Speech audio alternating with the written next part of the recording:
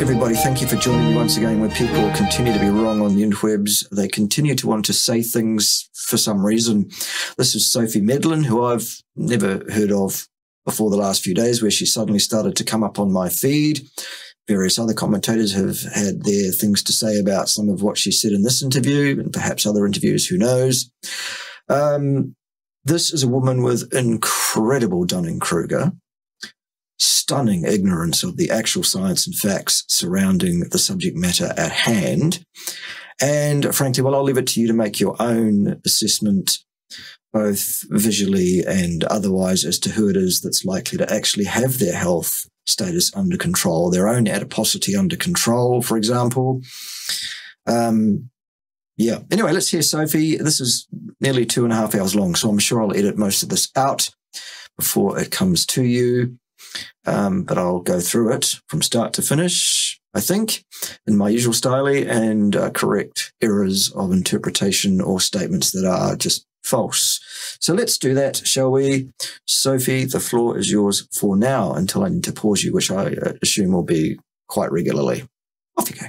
If your gut is not quite working optimally, even though you might not have any specific symptoms, it can still have an impact on your mental health and your mental performance. When people are busy and they're working too hard and they're doing a side hustle and everything else is high pressure, people tend to make their diet quite small, so they might end up eating the same types of foods on repeat. And inevitably, those ways of eating have an impact on your gut health. Yes, but we actually don't understand gut health from the standpoint of what you're talking about, Sophie, that being the microbiome, its makeup, its speciation, a peaceable balance, a healthy balance, or otherwise. We know very, very little about that, in fact. There are many, many different sorts of microbiome set up, which are associated with people apparently without any health problems. And there are many which are associated with people who apparently do. However, cause and effect is not something that we can comment on with any knowledge of that, actually. So, let's see what you do have to say on it. Whether you feel it in your gut or not. This episode is an interview with one of the UK's leading experts on gut health. No, she isn't. And if she is, the UK needs to lift its game very, very seriously, because she's nothing of the sort, patently.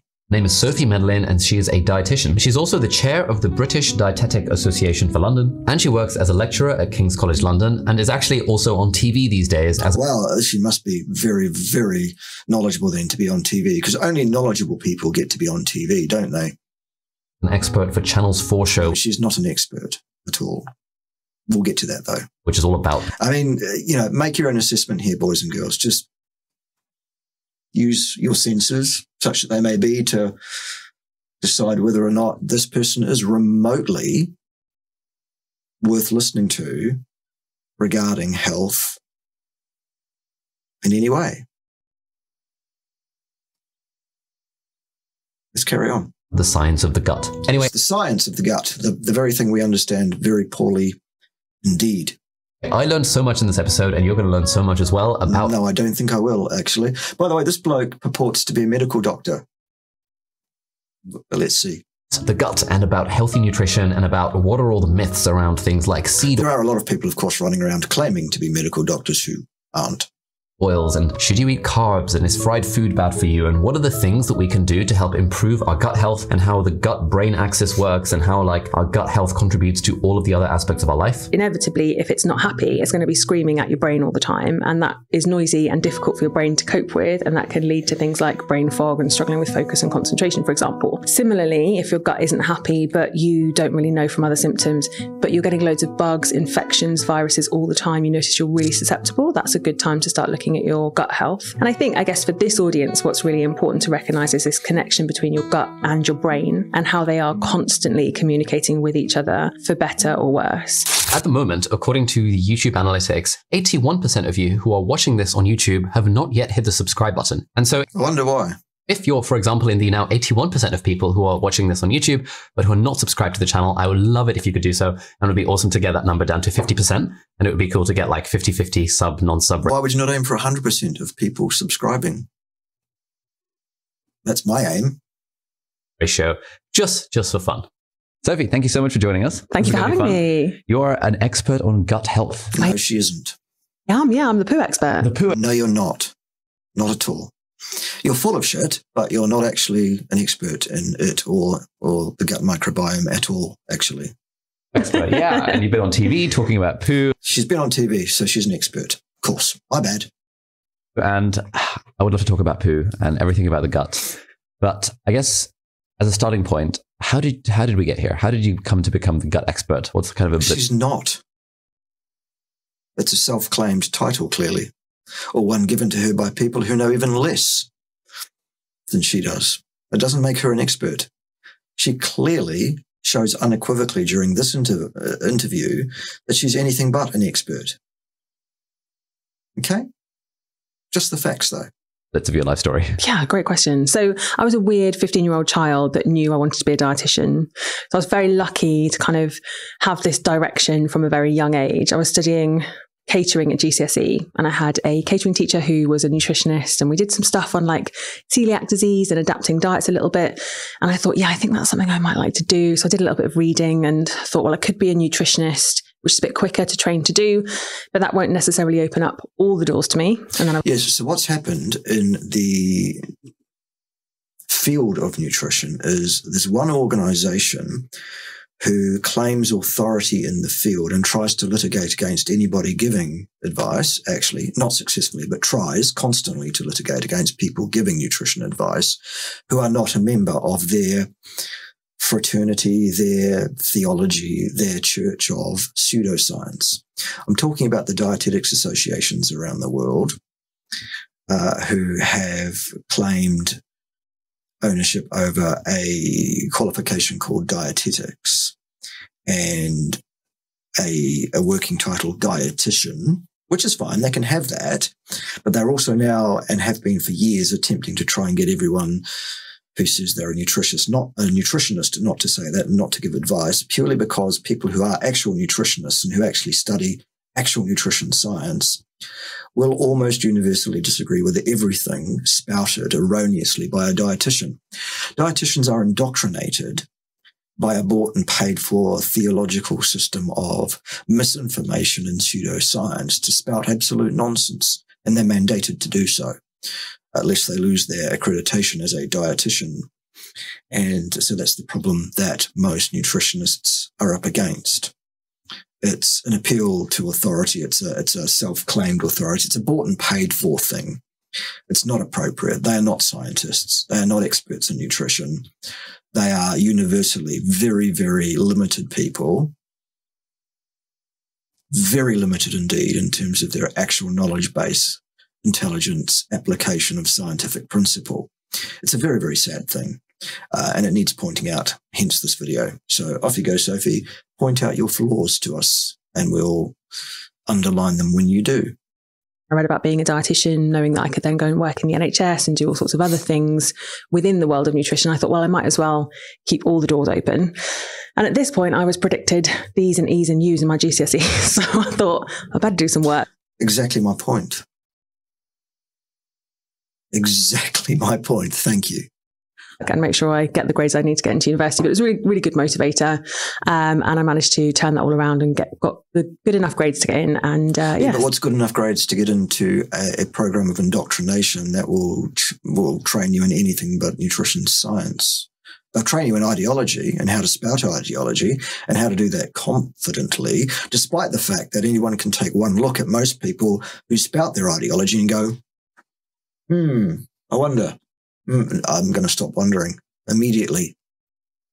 Okay, what's next? Studied nutrition and dietetics, and the story starts from there. Most dietitians start working in the NHS, and that's what I did. So I was in the UK, yes.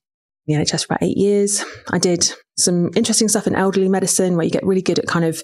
You didn't do anything in medicine. You're a dietitian. They don't do medicine. They do dietetics, love. Understanding about nutrition support, which is basically supporting undernutrition, so malnutrition.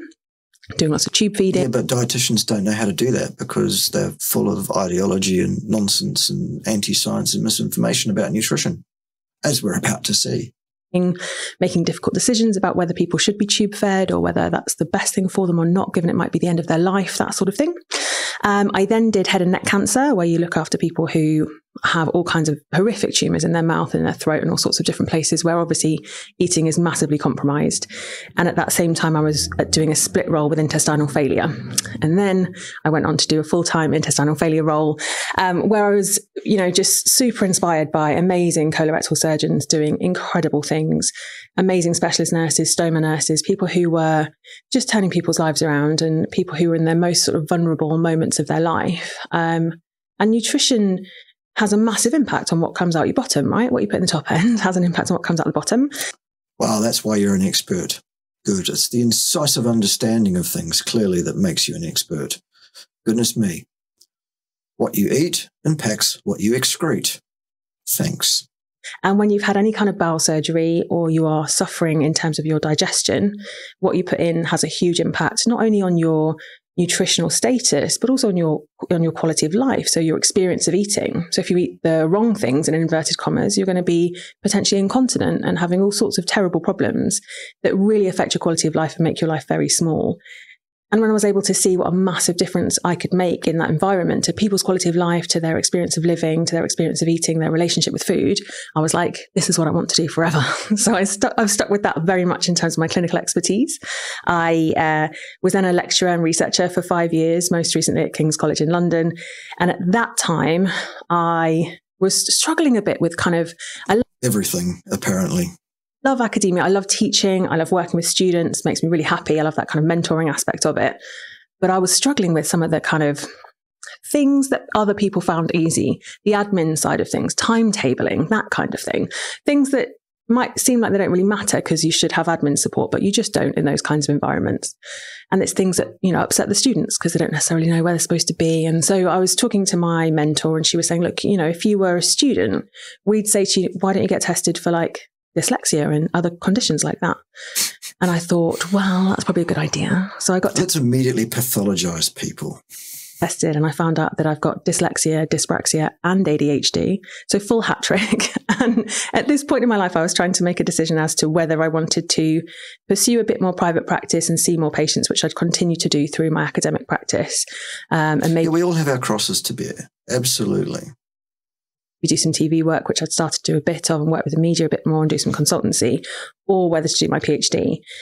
And getting that diagnosis made me realise that actually I could torture myself for 3 years or 4 years trying to do my PhD, or I could make this decision to focus on the things that I'm naturally good at, the things that I don't find so challenging, the things that come to me easily, rather than trying to push in a direction that's always going to be a difficulty for me. So that's what I did. I quit my job at King's, which was a massive deal, set up the business a couple of years before that, did both at the same time for a long time, which was far too much. But yeah, I've been running my clinic business called City Dietitians for about 4 years now, outside of King's, and I've got a team of 10 or 11, maybe even 12 dietitians now, all with our own specialities. I also run a consultancy company where we design vitamins and probiotic products for different companies. And yeah, I do some TV work, media work, things like this. Fantastic. That's the most coherent kind of answer to that question I've ever heard. What's your life story? Yeah, it's great. You've clearly had practice in front of a camera. What is a dietitian? Yeah, great question. Lovely place to start. So a dietitian is we're like the medical nutrition people as well. No, you're not. No, you are an indoctrinated bunch of buffoons who spout nothing but disinformation and anti-science as a theological position statement on a number of issues around nutrition, all of which you fundamentally have wrong from the ground up, completely wrong. That's what a dietitian is, a misinformationalist, a propagandist. Would usually say. So if you have a medical problem that you want advice on in terms of your diet. No, you don't qualify to give medical advice on any topic. You are not medically qualified as a dietitian. You need a dietitian. No, you don't. That's the last thing you need. Only a dietitian in the UK. No, false. You wouldn't want to see a nutritionist for that? Yes, you would if you want some advice, likely advice, or any possibility of advice that is correct regarding nutrition, because you will not get that from a dietitian unless that dietitian is speaking outside of their accepted narrative, in which case the Dietetics Association will at some point strike that individual off. Okay? That nutritionists aren't medically trained. You wouldn't want to see a nutritional therapist. They're much more on the alternative therapy spectrum. So dietitians are the medical nutrition people. No, they are not still. We're the only people who are allowed to work in hospitals in the NHS. That doesn't make you medically qualified or correct. You're not. Kind of stuff. Nutritionists are basically there to help healthy people get healthier. So they're No, that's false. Completely false. amazing at public health, incredible at research, but really important to remember that anyone can call themselves a nutritionist. That's right. People who can think for themselves. People who probably have, most of them, pretty good qualifications actually in the science of nutrition, which is the last thing a dietitian has. They don't. So in this country, the term nutritionist isn't regulated, which means that there are some people who have just done a quick, £30. There are some people claiming to be nutritionists who have no qualifications at all. Buyer beware, basically. You should check the credentials of whoever you're going to listen to in any field. And anyone with a dietitian's credential is almost certainly a buffoon. That is a fact. They are almost certainly an indoctrinated puppet of a theological society that knows nothing whatever about science or human nutritional requirements. That is a fact. I'm sorry. Okay, what's next? And nutritionist, training course online, and now are calling themselves a nutritionist. So you have to be a little bit careful with the credentials of a nutritionist that you're or anybody, in fact, taking advice from. But that doesn't mean to say there aren't incredible nutritionists out there doing amazing work in correct, there are. Of different areas. So I don't mean to diminish them as colleagues. They just do a different job to us. Yeah. And so that's right. The ones that are scientifically based and credentialed and qualified are talking about science and actual nutritional requirements for human beings, as opposed to what dietitians are doing, which is spouting mindless theology. What sort of medical training do you have as a dietitian? None. A bit like if you think about a physiotherapist, you would say, okay, so a physiotherapist is different to like a massage therapist or a sports therapist. They're qualified people who've gone in and done placements in hospitals and worked alongside doctors and nurses to learn their trade. That's so what? It's a different job. The same as dietitians. So we do 3 long placements as part of our university training, where we go into the hospitals and learn from other dietitians on the job. And right, so it's an indoctrination process. Okay, good.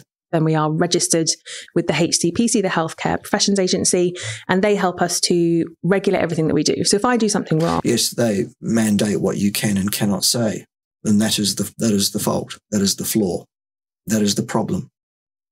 Because what they're telling you you can say is universally, fundamentally, demonstrably anti-scientific, misinformational, and false. I'm accountable and I can lose my registration like a doctor or a nurse could, unlike other people within the profession, sort of the nutrition profession at large, where there's no accountability. So they could say anything at all and something could go really wrong and it's not their fault because there's no one regulating them. Nice.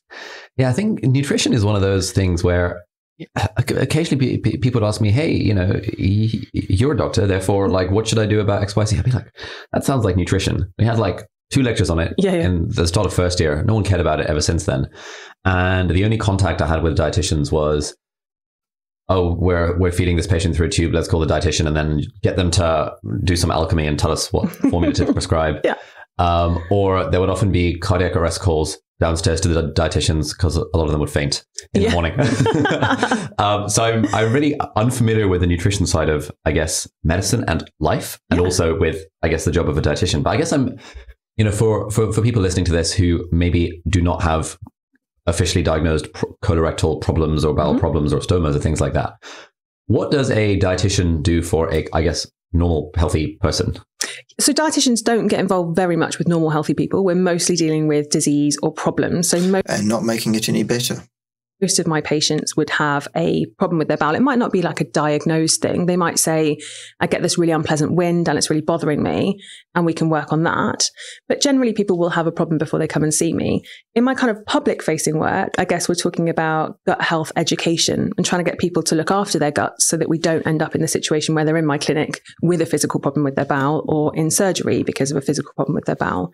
So that's where we talk about how we can really optimize gut health, not only for our bowel health, let's call it, but also for our general health, because our gut has a massive impact on our mental health and on our physical health and our risk of loads of different diseases and disorders. And actually, the more we look at gut health, the more we realize that it is impacting every part of our body and every system in our body.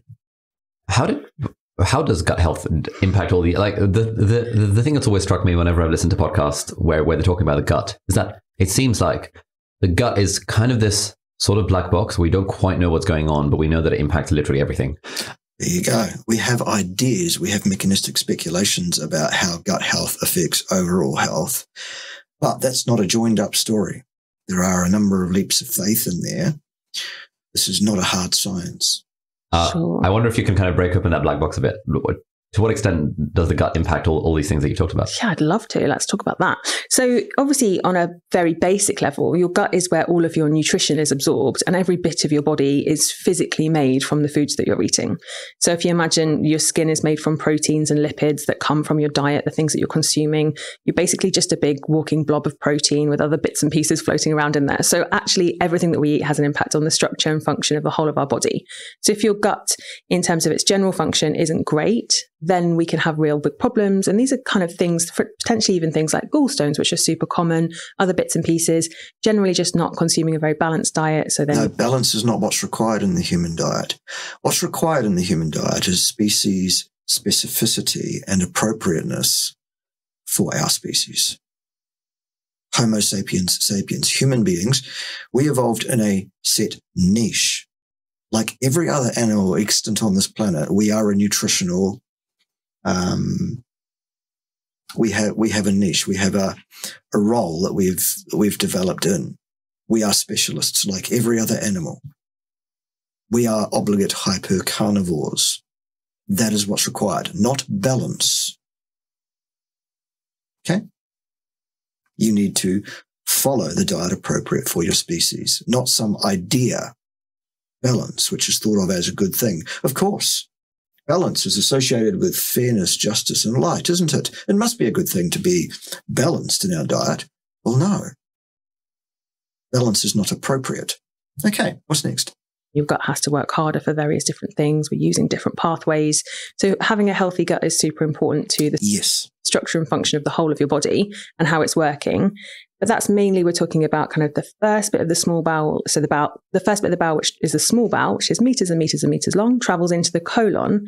And in the colon, you've got like this amazing ecosystem of bacteria and other microorganisms that are constantly communicating with the rest of our body. And this is the bit that we really have been learning more and more about over the last kind of 30 years or so. Yes, true, but we still know almost nothing about it. But it's really come into the fore now, how our microbiome, so the bacteria that live in our colon, are interacting with the rest of our body. And how that works is that when we eat various different foods, so let's take plant fiber as an example, you eat some... That's not food. That's contraindicated toxic nonsense that our colon has not evolved to do well on or to absorb nutrient from in any way, shape or form. That is not food. That is pro-inflammatory, physically damaging nonsense full of plant toxins and anti-nutrients, as well as its deleterious mechanical effect on the colon. Fruits and vegetables, they travel, the bits of it that you can't digest, the bits we can't break down, most of it, travel through to our colon, where they're fermented by different species of bacteria. To a very small degree. The fermentative ability of the human colon is near none compared to actually herbivorous close relatives or somewhat herbivorous close relatives, for example, gorillas, chimpanzees, orangutans, etc. Those kind of animals. They have a cecum.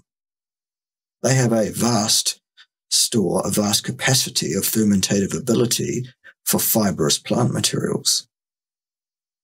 We do not. Our ability to ferment any fiber at all, to speak of, is basically vestigial. And it comes with the associated difficulties and issues of mechanical damage to our colonic epithelial linings, the irritation there too, the loosening of the gap junctions, which is very, very problematic, the pro-inflammatory nature of all of that, not to mention the plant toxins and anti-nutrients of all of that. Okay? That's what we understand about it. What's next? and yeasts and other types of microorganisms. And in that fermentation process, they produce some gas and they produce other things, but they like some short chain fatty acids, which are basically 100% saturated. Really importantly, produce some metabolites, some things that interact with our bodies. Mm-hmm. So things like short chain fatty acids, for example, butyrate is the sort of strongest research example that we have. Right, good. When butyrate is released by probiotic bacteria in the colon, that travels through into the rest of our bloodstream and interacts with the rest of our body. It helps to control inflammation. Yes. But only when it's uptaken by cells and undergoes a metabolic transmutation from butyrate to beta-hydroxybutyrate, which is what again? Oh, that's right. It's the most common ketone body. So it doesn't matter one jot whether the ketone producing substance is absorbed into the blood as butyrate or whether it's produced by the breakdown of stored fatty acids in the human system. Either way, it's the same stuff. Okay? So there goes that argument for needing fiber in your guts to produce butyrate. You don't at all. Okay? We've seen incredible work with butyrate production being controlling of the inflammatory cascade associated with COVID, for example. And this is the same woman who later in this interview, I'm quite sure, will tell us that ketogenesis is bad. Okay? Bad. Okay? When it produces the same stuff in a much higher level than the fermentation of a very small amount of plant fiber could ever do in the colon, because we basically don't have much of an ability to do that at all. Fascinating, isn't it? The sheer mental gymnastics, the cognitive dissonance, the complete divorce from objective reality. Butyrate's controlling inflammation in the body. Other metabolites interact with our immune system. So 70% of our immune cells live in our bowel, in our colon. Yes. And your gut bacteria are constantly interacting with them. Yes. And we also produce 95% of the body's serotonin in the gut. Yes. Which links to our brain health, our mental health, and how we're feeling. Yes. So your gut is constantly interacting with the rest of your body. Yes, we get it. And it's physically, chemically, and hormonally connected to all the other systems in your body. Wow, there's a lot going on. Do any patients come to mind, or have you seen any stories where someone has had, like, quote, bad gut health, and then it's been transformed into good gut health, and then their whole life has changed? Like, I wonder if you can kind of paint one of those pictures for us. Yes, tell us some anecdotes. Oh my God, yeah. Every week in clinic, it's transformative for people. And, we've been lucky enough to showcase some of that on the recent Channel 4 show that I've been on, which I'm sure we'll talk about later. But just if you imagine somebody who cannot control their stools, so their gut health and potentially their rectal muscles, for example, are badly damaged by maybe childbirth or just by the aging process. And so everything that they put in the top end, they're constantly fearing having incontinence, fecal incontinence in a supermarket, on the bus, wherever they go. Yeah, there are people who have fecal incontinence for a number of reasons. Great anecdote. Great story. Next time, perhaps a bit more emphasis on the dragons and write a decent ending for goodness sake. And to be clear with you, this isn't just old people. This happens to young people. People of all ages and stages of their life can experience this for all sorts of different reasons. I think that's probably the biggest example of where what I do as a dietitian can make the biggest difference, because if we can help someone to control their bowels so they're no longer fearing having an accident, that obviously has a huge impact on their quality of life. And it's not just things like that. We can get people out of pain through adjusting their diet. If you've got kind of problems with the structure of your bowel, something like diverticular disease, for example, which is a super common condition, unfortunately, it creates... Yes, but what causes that, love? What causes diverticulitis? Or diverticulosis even? Do you even know? I would suggest you probably don't. Because if you did, you'd probably give very different advice to what you do give to people. Creates problems with the structure of the bowel, and that can create a great deal of pain when you're eating particular foods. So we can adjust the diet and get people out of physical pain. And often when I'm working with patients who have things like inflammatory bowel disease, I'll say to them, look, yes, and what's the cause of that? can't cure your IBD. I can't cure your Crohn's disease. Or That's funny. Because there are many, many professionals who actually understand human physiology, human nutritional requirements, human anthropology, human organ systems, bowel function, etc., who absolutely can help people to cure all of those conditions, ameliorate them entirely. You're claiming, and you are being lauded as the UK's premier expert in this, and you're saying you can't do that. Goodness. That's concerning, isn't it, everybody? Your ulcerative colitis, but I can probably help you to get out of pain and reduce the symptoms. All right. So you, like most so-called medical, so-called professionals, you focused clearly, solely on dealing with symptomology rather than actually underpinning etiology and sorting the situation out permanently for somebody. I see.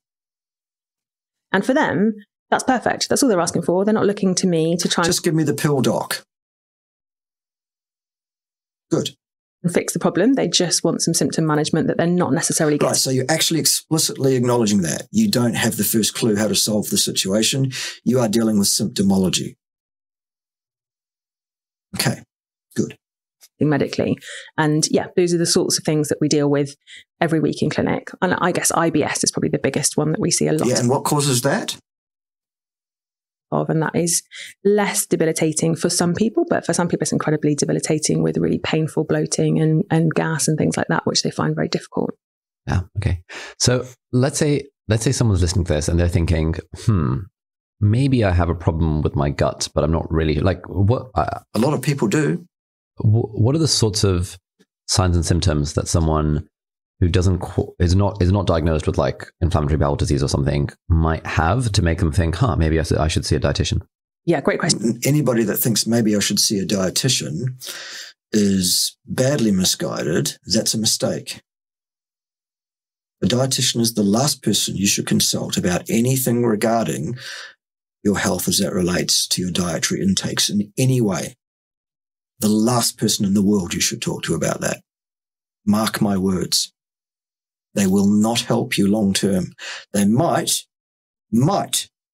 be able to assist you short term with symptomology a bit. But that's it. If you want someone to help you sort your issues out permanently, perhaps you should talk to someone like myself. That's worth considering. So I would say what's helpful is to start with what's normal, because we don't talk about poo, right? So people don't know what's normal. And what we found in general is kind of actually people just might... Who's to say what's normal in terms of human fecal function, bowel function? Who's to say that what is normal is optimal? It's not. It's not remotely anywhere close to optimal, actually, species specific and in line with our genetic gift, the anthropology of how humans have developed over the last roughly 4.5 million years. Go on though, tell us what's normal. Live with symptoms that they don't actually have to live with, but they just get used to them, partly because they're embarrassed to talk to anyone about it, but also they've never checked what's normal. So in terms of normal bowel function, we would say that anything between, so passing stool, anything between 3 times a day and 3 times a week is... Wow, 3 times a day? Normal? Maybe. Optimal? No. The only time you're going to be passing stool 3 times a day is if you're piling tons and tons and tons of completely indigestible slop down your stupid neck 3, 4, and 5 times a day, every day of your life, and getting absolutely just about nothing out of it nutritionally. Why would you suggest for a moment that much waste is remotely optimal by virtue of implying that it's optimal by saying it's normal? Do you see where we're going with this, kids? Is normal. If that changes for you, so for example, you start off being a 3 times a day person and suddenly you're a 3 times a week. Who shits 3 times a day? Seriously? Are you kidding me? Wow. person, that's when you need to get some help. Something's not quite right there. So we call that. So if you stop shitting 3 times a day, you need help. Is that the message? That seems to be the message. Change in bowel habit. And I'm not talking about having diarrhea occasionally because you've eaten something the night before or had too much to drink. I'm talking about it being consistent. So over about a 2-week period, if you notice your bowel habits change significantly for you, that's the time to go and get some help. This consistency of your stool is the next thing to think about. So what we're looking for is kind of like a smooth sausage-shaped poo that holds together when it goes into the toilet itself. So most of the time, that's kind of what we want. Most people will be somewhere either end of that spectrum, fluctuating between the two. So sometimes it's too hard, sometimes it's too soft, and that's okay as long as kind of your medium range is kind of in that soft sausage, snake-like poo territory.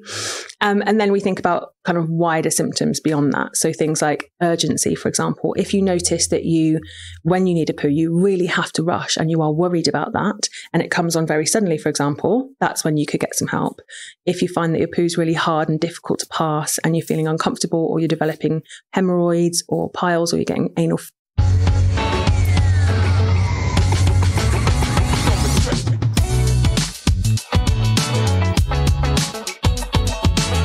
fissures, so like tears in the bottom, those are things that we could help people with for sure.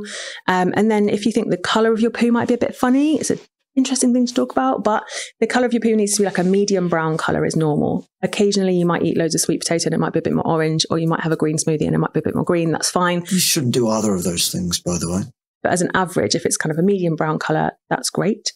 And we don't want it to actually be ridiculously smelly. So if your poo is like really foul smelling, we would think that maybe you're not absorbing everything from your food, and that's something to look at. Yes, which is very, very common if you eat things that are not digestible, for example. Or you might have a really affected microbiome that needs some work.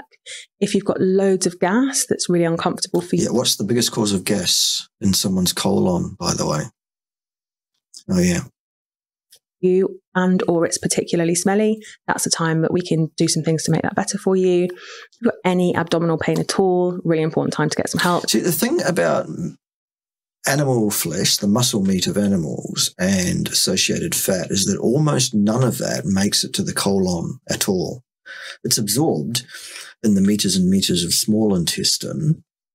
There is basically nothing to pass to the colon under most circumstances if that's all you're eating. So the stuff that produces gas, bloating, and problems in the gut are the stuff in that colon that shouldn't be there. Stuff that the human body cannot absorb. Good. I think we're getting somewhere. Okay. Even if it's that kind of pain that you're thinking, it comes and goes, I think it's probably okay. Definitely go and chat to somebody about that, because there's things that we can do to make it better.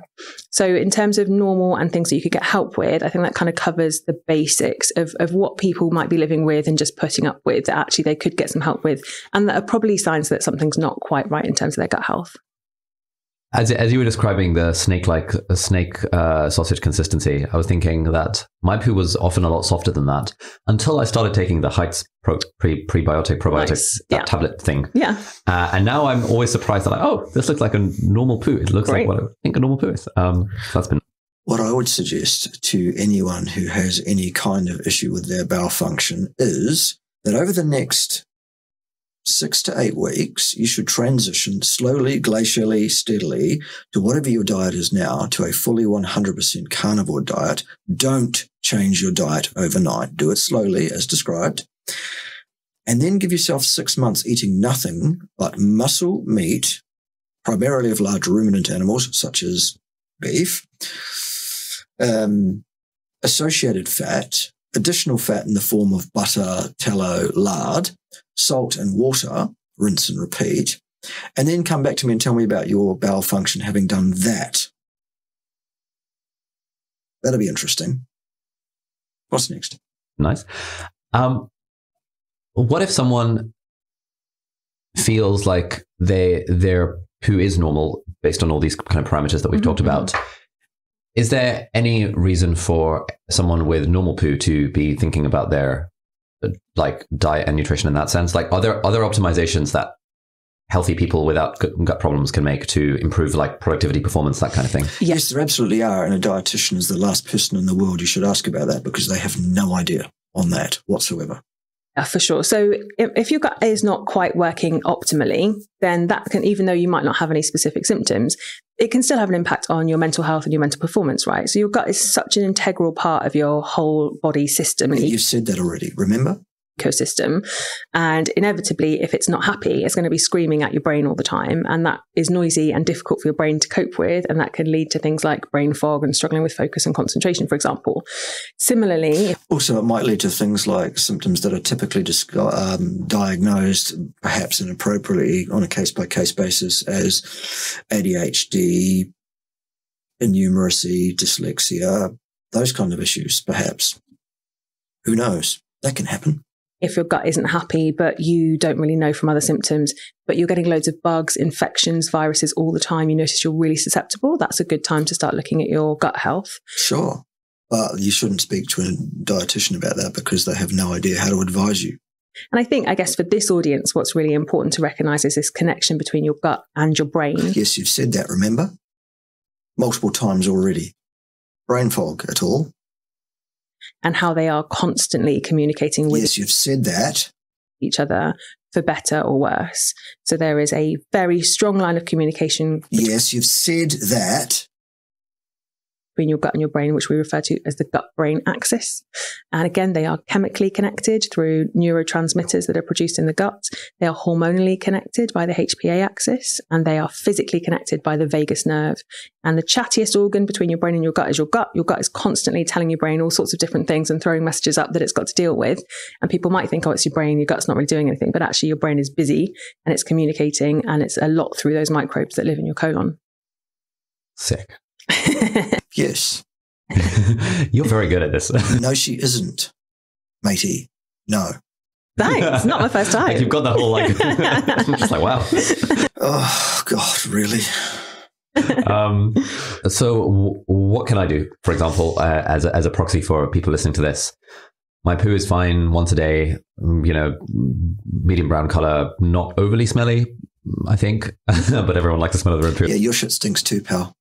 A lot of people think their shit doesn't stink. It does. Apparently. But obviously I want to kind of maximize my performance and my focus. And actually one question we get so often from our audience is people struggling to focus. And I think often people are like, I struggle to focus with my schoolwork or with my whatever web design side hustle. I must have ADHD as like an immediate option. But I wonder if there's gut stuff we can do before we get to that point. Yeah, definitely. I mean, your gut health is, so because your gut is constantly communicating with your brain. You have said that multiple times already. Again, if your gut is not happy, things are communicating differently. You've said that. But also you could just not be producing enough serotonin for various different reasons, or your gut might not be sending the right signals up to your brain. So you might have, if we looked at your microbiome, and it's certainly not necessary to do that, we can do this in clinic without testing, but if we looked at your microbiome. Oh, right. So you can just guess entirely. Good. Fantastic. We might find that you've just not got enough of these bacteria that are doing this. Well, hang on. How do you know if somebody doesn't have enough bacteria? Number one, if you're going to guess without testing completely. And number two, given that we don't know what should be in someone's gut, we have associations of all sorts of different kinds of microbiota, which are healthy and peaceable and possessed by people who are apparently without disease or symptomology. But that's all we have. No, let's just guess. Great. Awesome. Particular important job with brain connection stuff. So what we would suggest then is to really optimize the gut. And well, how do you do that if you're just guessing, love? Please tell me how you optimize anything by guessing completely. You know, what happens, Ali, as you know, is when people are busy and they're working too hard and they're doing a side hustle and everything else is high pressure, or they've got a family and everything else, people tend to make their diet quite small, not necessarily in terms of volume, but the types of... Some people clearly don't keep their diet small in terms of volume, do they? Do they, Sophie? Tell us about it. Foods that they're eating. So they might end up eating the same types of foods on repeat. Yeah, isn't it amazing, given that human beings, like every other animal on the planet, has evolved in a specific niche to specialize in gaining its nutrition from a limited source of nutrient. that being the muscle meat and associated fat of large ruminant animals mostly. Good. What I see is people, there's kind of two camps here. The people who do like the meal prep stuff and they eat the same foods 5 days a week and they think they're being super healthy. Well, they probably are if they're eating the right thing. If they're eating the wrong thing, it doesn't matter whether they're eating a very small amount of the wrong things or a large amount, a balanced amount of the wrong things. It's still the wrong things. That's the important factor here, not variety. Variety is not required or important. Eating sweet potato and broccoli every day. No, that's a bad idea. Or you have the people who are just living meal to meal, prep, ITSU, wherever they're going every day, the same sorts of things, but just various different places and nothing's particularly planned or thought through. It doesn't really need planning if you know what you're eating pretty much every day. I spend very little energy myself on planning, meals, nutrition, etc. We know what it is in this house. We prepare it, or somebody does. It's not me. It's herself that prepares it. And I sit down and say, thank you very much. Yum, yum, yum. It's great. And inevitably, both of those ways of eating have an impact on your gut health. Unless I've pissed her off that day, in which case it's look after yourself, Charlie Brown. That happens sometimes too. Whether you feel it in your gut or not. So that way of eating limits the types of fibers that your gut bacteria are being fed. And the most important thing for your gut health is you don't need to feed your gut fiber at all. Not 1 single gram of fiber is required in the human diet, ever. None at all. You're eating 30 different plants a week. So you don't need to eat any plants at all, let alone 30. None. Loads of variety of different types of plants. Well, you don't need to do that. That's a bad idea because that will give you loads of variety of different anti-nutrients, toxins, pro-inflammatory substrates, and damaging fiber. That's the worst thing you could possibly do. That includes fruit and veg, but also nuts and whole grains, different types of grains. We're super fixated in this country on like oats and wheat, but actually there's so many different types of grains that our gut really benefits from. No, there aren't any at all. Your gut does not benefit from grains, not one jot. No. So when you're busy and you're struggling and you're eating meal to meal or you're eating the same foods on repeat. I'm busy, very busy. Not struggling. Not struggling at all with my bowel function or gas or discomfort or pain or any aspect of bowel function in any way. Seems to be optimal. And I eat basically nothing but the flesh and associated fat of large ruminant animals with very little of anything that isn't that. Have done for 8.5 years. I know several people who've been doing that for multiple decades and who seem to be pretty optimal in terms of their health, function, and all of that. It's almost as if we know something that you don't seem to know, Sophie. Don't seem to know at all. What happens is your gut health, your gut sort of function might not change, but your gut health is inevitably not optimized. And that's when you can have these problems with lack of concentration, focus, energy, getting bugs all the time, that kind of stuff. Yeah, you've said that. And really interestingly, your gut bacteria communicate with your hypothalamus, so that bit of your brain that... Oh my God, really? The guts communicate with the brain, do they? You haven't said that before, have you? Controls things like cortisol production.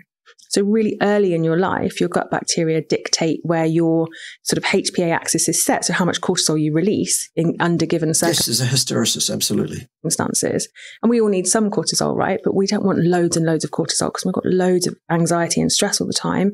We can really struggle to concentrate and to focus. So we can use our gut bacteria. And to remember what you've already said, for example, or manage your own body composition even remotely effectively, perhaps. Who knows, that could occur. To try and reduce that and make things a little bit better in that department. We can use them and harness their powers to get more serotonin, which helps us with better sleep and concentration and focus and all those important things, those happy hormones. Again, no problems with any of those things either. And we can also just try and calm down those messages from our gut. The Grumpy Professor act is just that, by the way. I'm very, very happy, actually, in my Brand X life off the camera. I have a great sense of humor. I enjoy life a great deal. And, there is much to take joy in. So yes, please don't take the act too seriously. Take the information seriously because it's all very good, scientifically robust things that I'm saying here. Absolutely. Sophie, carry on. gut to our brain, which are distracting our brain all the time. And your gut bacteria are going to be saying, we need more plants. And you're going to be not reading that properly and giving them more sushi. And that's not quite. You don't need more plants. Absolutely. And sushi is probably not a very good idea. In fact, it almost certainly is not a good idea. Okay. What they want. Wow. So it sounds like you're saying, and please correct me if this is an oversimplification, that changing up what you eat can have a massive impact on your focus, productivity, performance, happiness. Absolutely. He's quick, isn't he? He's really quick on the uptake, this bloke. That's why he's a doctor, clearly, because he gets the message. Okay. Because all of those things are linked, gut, brain, everything. Yeah, fundamentally. I mean, and proven in amazing research and science. Yeah. Amazing research and science. Tell us about it. What kind of research has been done on this? Good question. I mean, I'm thinking healthy people rather than people with official gut problems. Yes. Official ones, yes. So the amazing work of John Cryan is a really good place to start looking at. Amazing work. Good. This stuff if people are interested. And he's written an amazing book called The Amazing book. Psychobiotic Revolution. So psychobiotics are these gut bacteria that communicate with our brain. So really, you haven't mentioned that before. They're the ones that we're particularly interested in when we develop the Heights Smart Probiotic, for example. So work that's been done in that area to start with in rodent models. Good. Well, next time I'm talking to a rodent about its gut health, I'll be sure to mention your probiotic, prebiotic mixtures that you're selling to people on the basis that they're associated with something or other in rodents. They used a model of an autistic mouse. How do you diagnose a mouse as autistic? Do you give it a questionnaire, perhaps? Is that what you do? Wow. Fantastic. Good. A model of a non-autistic mouse. Yes, a non-autistic mouse, one that has no signs of autism. Because autism is basically diagnosed through the way that a person, not an animal, interacts sociologically, and we can assess their thought patterns and behaviors because we can communicate with other humans. Did you notice we can't communicate with other animals? We don't know their language. We certainly can't give them a written questionnaire about their autism. This is great, isn't it, boys and girls? Tell us more about science, though, please. Sociable mouse, and they took the microbiome. So they took a sample and gave the microbiome of the autistic mouse to the sociable mouse. Right. So a mouse that's not sociable is autistic. Good. Great sciencing. Love it. And the sociable mouse starts to show autistic traits. You mean is less sociable? Maybe because it's unwell, because its guts are now upset, perhaps? Did you ask it? No? Doesn't seem to be very great sciencing then, does it? Okay. And when sure, if you like, they swap them over, the autistic mouse starts to become a sociable mouse. Oh, you mean it starts feeling better and therefore is not so grumpy and is more happy to interact with its fellow mices, mices, and mouses? Good. Just because its gut microbiome has changed? No, that's a cause and effect claim you've just made on the basis of no ability to make such a claim. Good. So that was the early work that they did, trying to understand the amazing work, remember? It was amazing. How much our gut microbiome is impacted. No, a mouse's microbiome, not a person's. See, a study about mices, mices, and mouses is about them, not us, okay? Impacting our mental health. No, not ours. And neither the mouses, because you can't ask the mouse about it. It's great sciencing. Performance, how our brain is working. No. So similar studies to that have then been replicated in humans. No.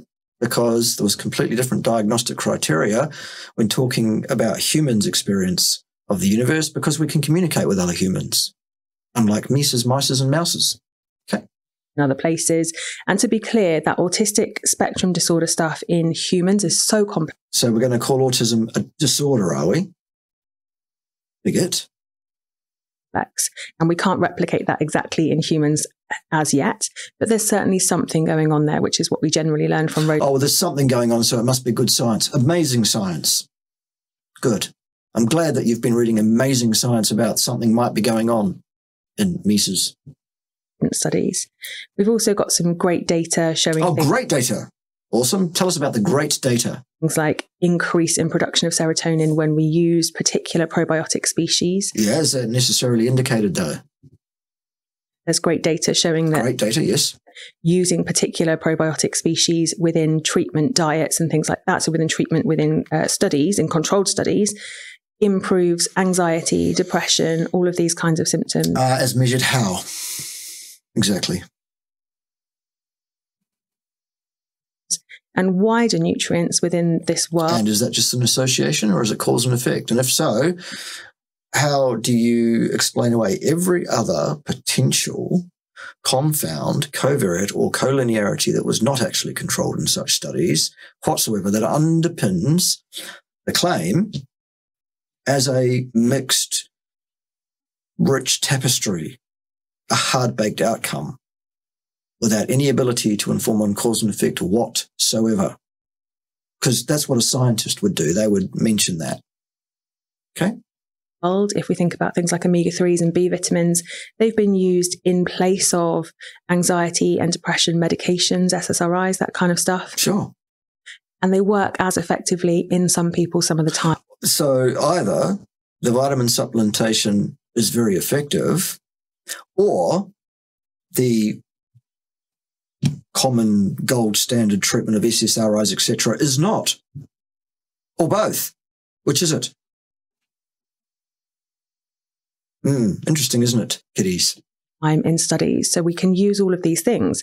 And a similar work has been done with the two of the strains we use in the Smart probiotic, in terms of seeing whether they work as effectively as common antidepressant, anti-anxiety medications. Right, which don't work very well. So it's not a great claim, is it? And they do. Right, so poorly. Awesome. Much so that there's health claims on them in Canada that people can say these are definitely shown to improve anxiety and depression. Measured how? Still. So there's great data. Again, is there? Because great is not a scientific word. If there is data, why don't you give us the data and we can decide for ourselves, being competent scientists and of competent faculty of scientific thought, to make that assessment for ourselves as to whether it's great. Because you're really right behind things that claim to be great, aren't you? Things maybe advertised by cartoon tigers that say things are great, perhaps. We'll get to that later, though. Carry on. It's a young field of research, but it's super exciting. And super exciting. Another great scientific word. Super exciting, yes. Very solid research. No, it isn't. Nonsense. Showing the magic that we can harness. No, magic is also not science. It's the antithesis, love. No? Okay, shall we move on? From our gut. You're doing well, though. You're doing a great job at, I don't know what. You're not doing a great job necessarily about being scientific or giving us a robust and accurate view of what the science is able to inform on or not. And you may or may not be doing a great job on managing your own health. Who knows? Nice. Sweet. So clearly there's a lot going on. One of the things you've said that before on things. Is that your standard response for things that you don't understand at all? Perhaps. Who knows? You said, nice actionable takeaway for me and anyone listening to this, 30 different plants a week. I know. Yeah, that's a bad idea. That's 30 more than you should take in a week.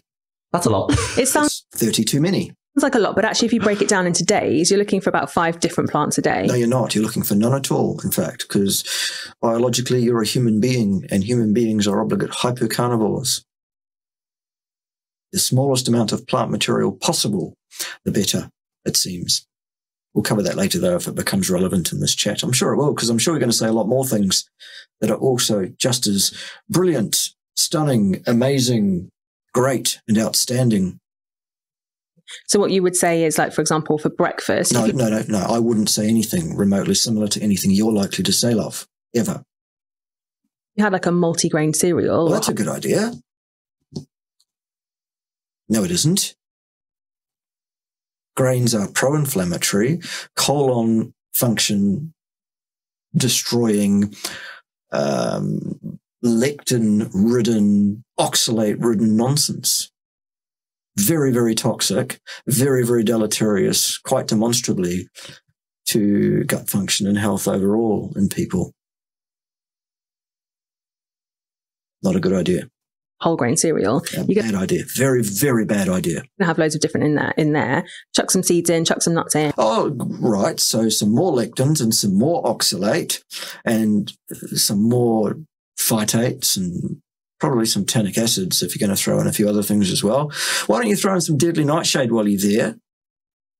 Not to mention the deleterious, the clearly deleterious effect of the fiber on gut function, both mechanically and pro-inflammatory wise. No? Okay. And chuck some dried fruit in. I love fruit. Dried fruit. So let's concentrate the problematic aspects of the fruit, i.e. let's make the fiber even more unlikely to be actually even accessible to any fermentation at all because it's dehydrated now. Let's furthermore concentrate the fructose and the sucrose, both of which are utterly contraindicated in the human diet. Good. What's next? Freeze-dried berries, amazing. Chuck some of that stuff in. And no, don't do that at all. That will destroy your gut function and really, really wreck your health long term. Who knows? In the short term, you might even end up bloated, corpulent, at least grossly overweight, if not obese, perhaps. That could happen to a given individual who eats that way, potentially. Sophie? Actually, you're kind of already there with at least 5 different plants in there. Yeah, and you're already probably 90% of the way of destroying your gut function and almost ensuring that your long-term health will be compromised and probably your lifespan as well, to be fair, if you actually are remotely sensible and can put 2 and 2 together here. Then at lunchtime, maybe between your lunch and your breakfast, you could have a handful of nuts there. Perhaps you could. That would also, however, be a very, very bad idea, and people shouldn't do that. Lunchtime, make sure you're having at least a couple of different veg in there. No, vegetables, no. Vegetables are not your friend. They are not going to increase your health or gut function in any way, actually. Maybe chuck some seeds on top. Again with the seeds, no. And then in the afternoon, you want to have some fruit as a snack. And then No, you don't. No, you see, you're vastly, grossly short on the flesh, by which I mean muscle meat and associated fat of large ruminant animals so far. You're talking all about eating the very things that human beings absolutely, utterly should do no such thing. Great work, Sophie. Great work. Evening, make sure you're having some veg. Like actually, if you spread it out like that. Actually, if you say actually before something, it's correct. Those are the rules. That's the law, apparently. It's totally achievable for people, unless you... Sure, you can achieve poisoning yourself slowly to death. Absolutely, it's doable. Does that mean you should? I don't know. Actually, I do know, but... Yeah. Doing one of these funny restrictive diets that... Appropriate diet. Okay, restriction is not a bad thing. If you're restricting toxins, anti-nutrients, pro-inflammatory substances, contraindicated fiber and sugars and starches, that's not restrictive. It's like saying, oh, I'm on a cyanide restricted diet. It's a contraindicated restricted diet because it's restricted of cyanide. Okay, you shouldn't eat cyanide. The same is true of plant materials. Okay. Nobody would recommend anyway. Well, who cares what anyone would recommend if they don't know what they're talking about, Sophie?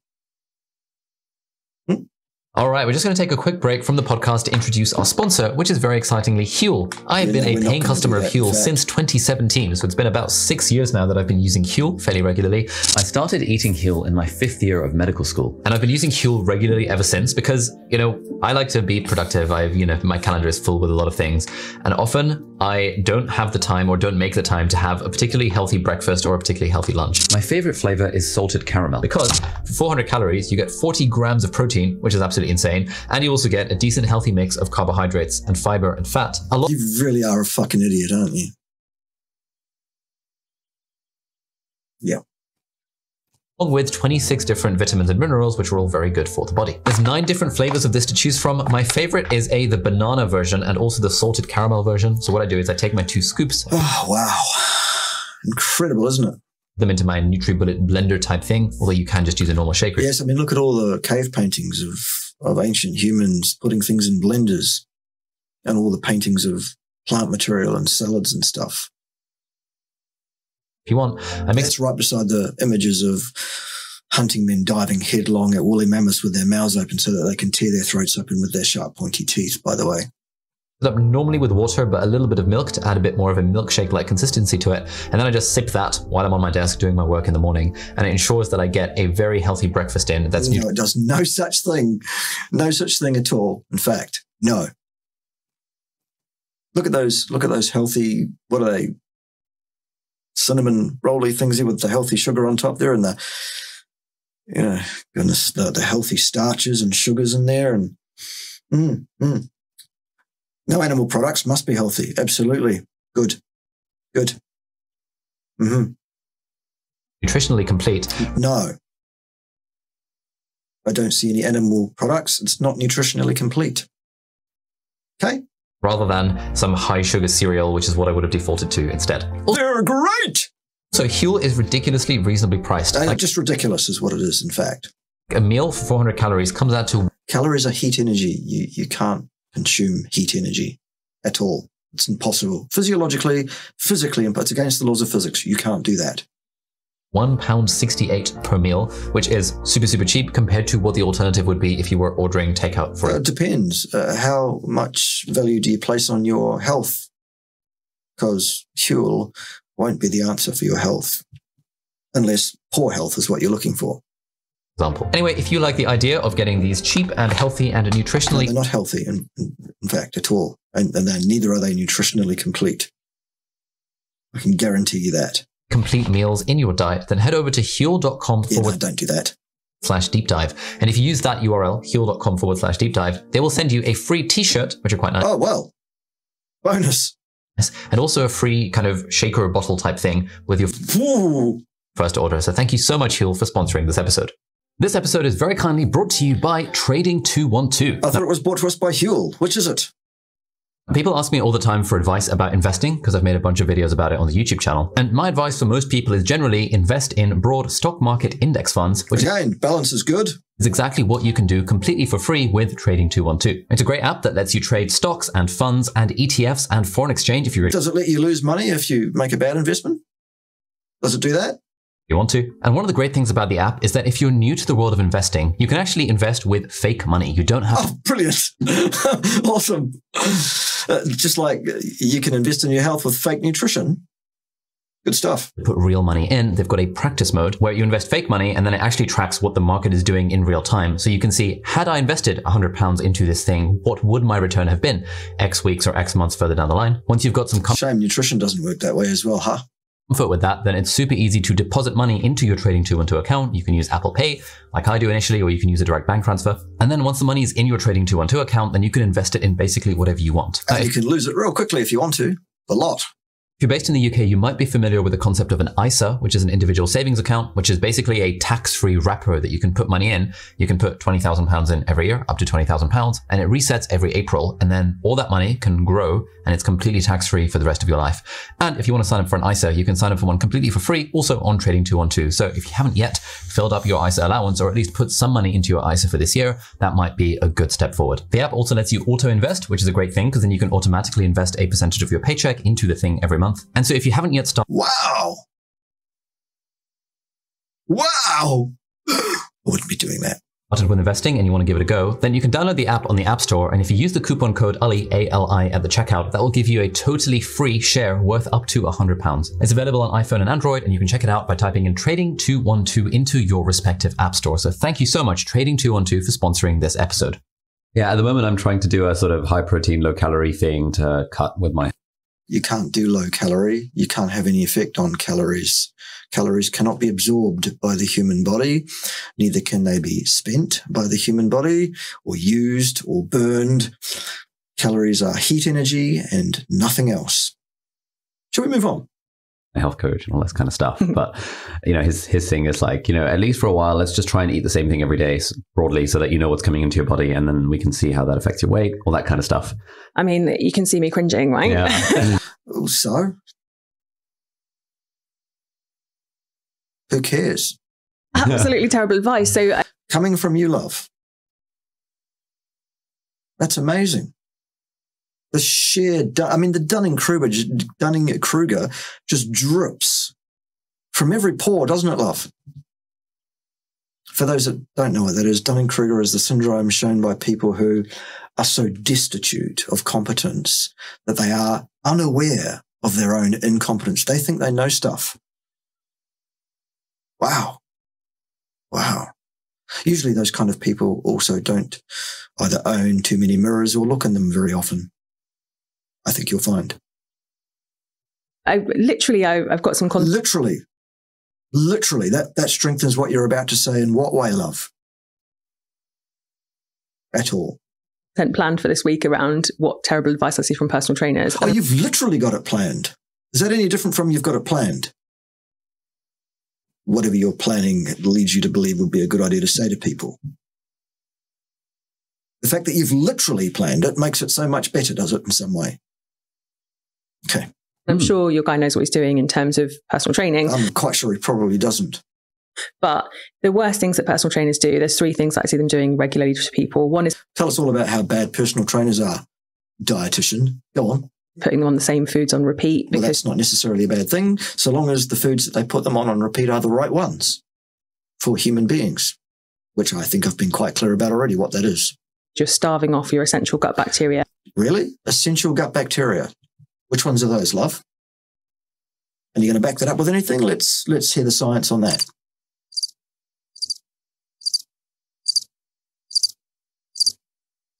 That's what I thought you'd say. Yeah. And some of those really important gut bacteria are... Well, hang on. Which is it? Essential or important? And if so, what determines their importance and what science underpins that?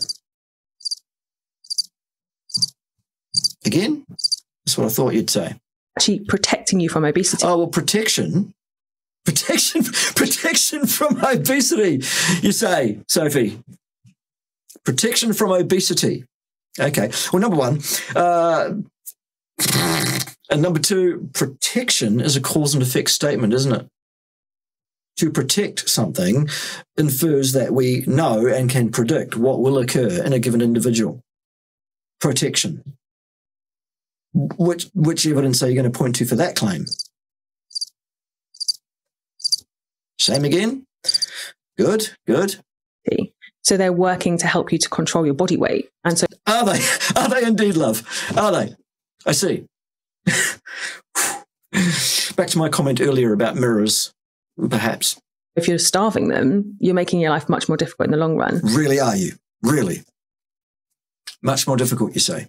Mm-hmm. Mm-hmm.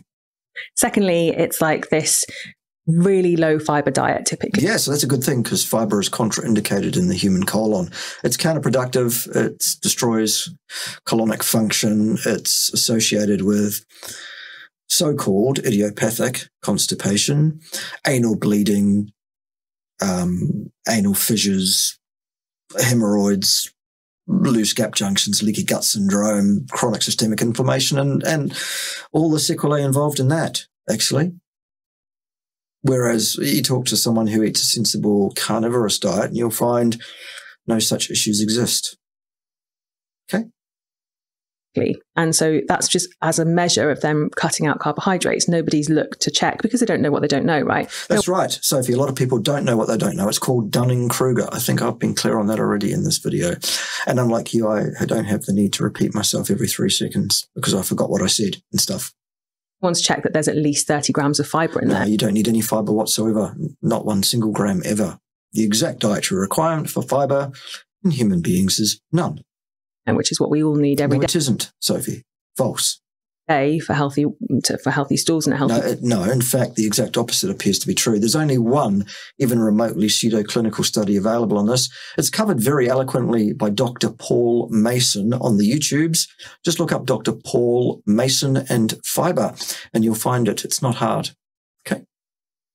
You go and educate yourself on this, Sophie. Seriously.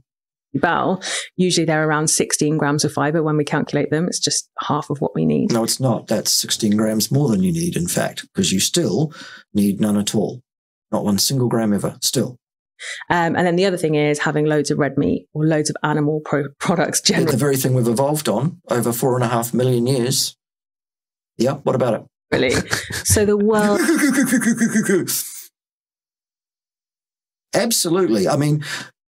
You know, I ask you, people, would you take health advice from either one of the people involved in this discussion? Would you?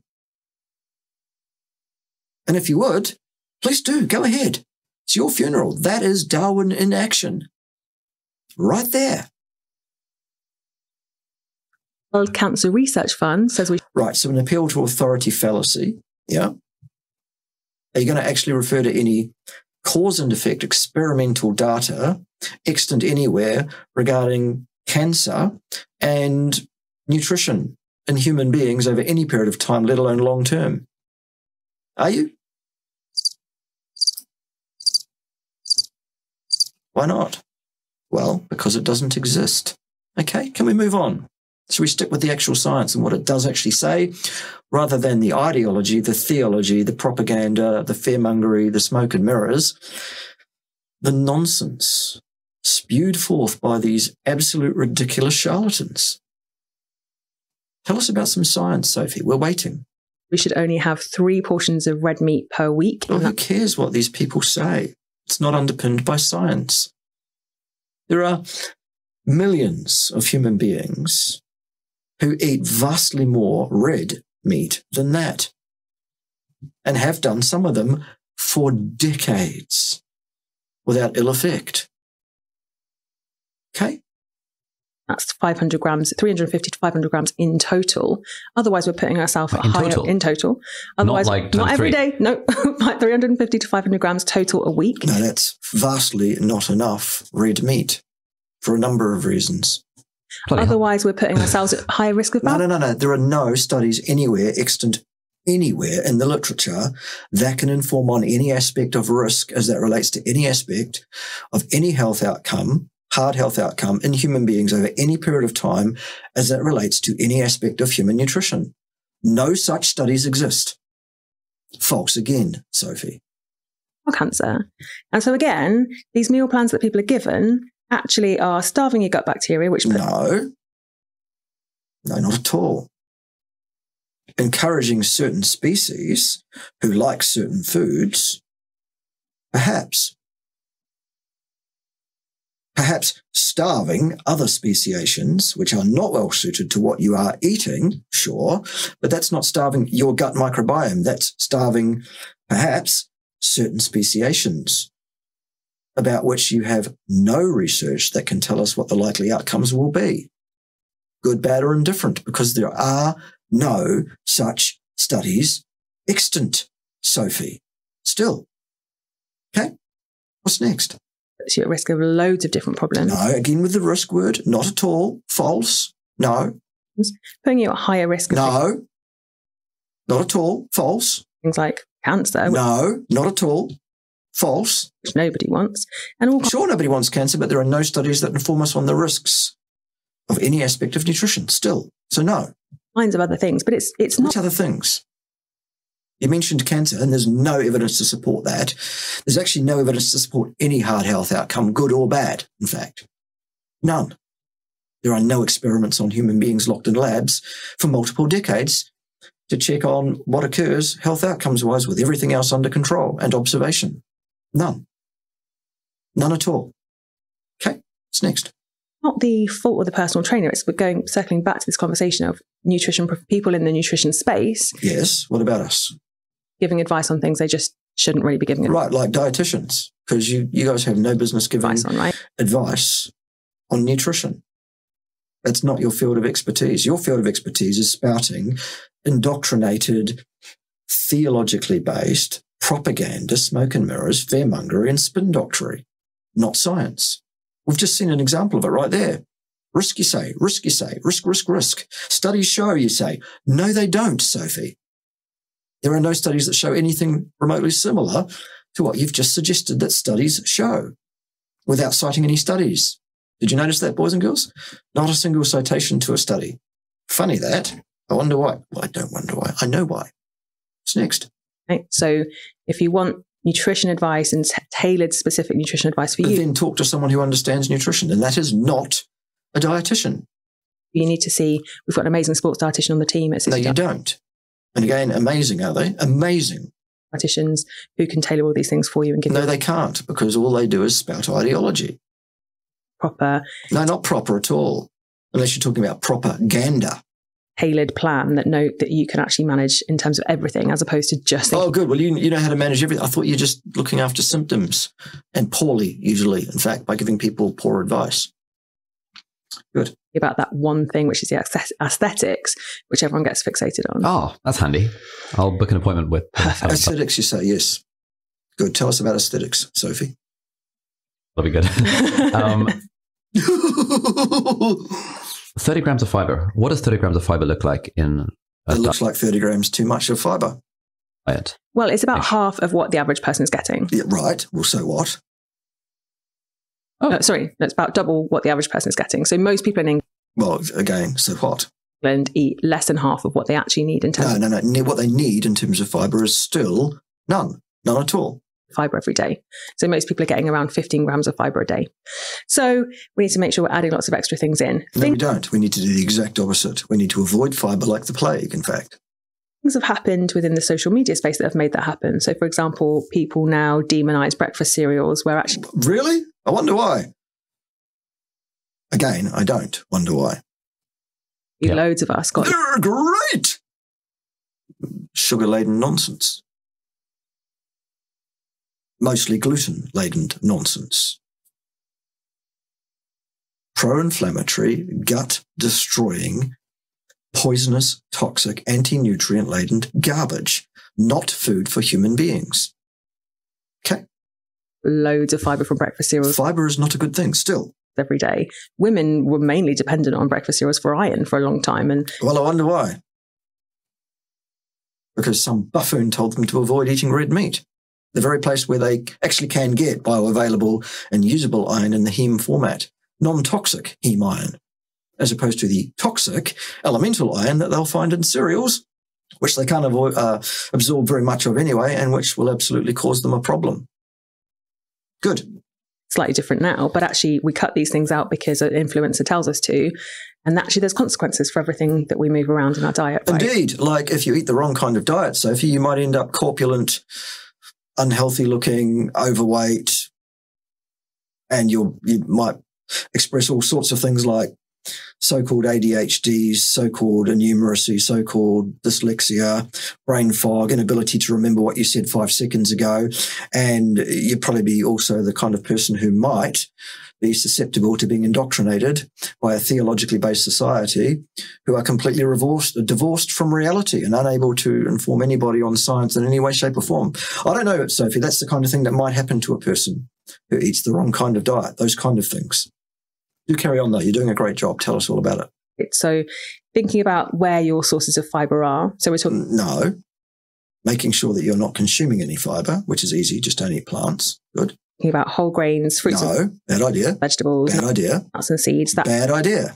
Kind of stuff. Where are your sources of those in your diet? They're not. 8.5 years. It's amazing. I haven't had a shit in 8.5 years, Sophie. That's right. I've been constipated for 8.5 years because I don't eat fiber. No. Rick Rodriguez. He must be well backed up. He's been eating a carnivore diet for 40 years. And Dr. Anthony Chaffee interviewed a woman just in the last couple of weeks who's been a carnivore for 67 years, no fiber. She must be well constipated by now. No. Okay, what's next? Could you maximize them? So, for example, swapping white rice for whole grain rice. No, just leave rice out of your diet entirely. It's a really great step in the right direction. White rice. No, it isn't. Whole grain pasta.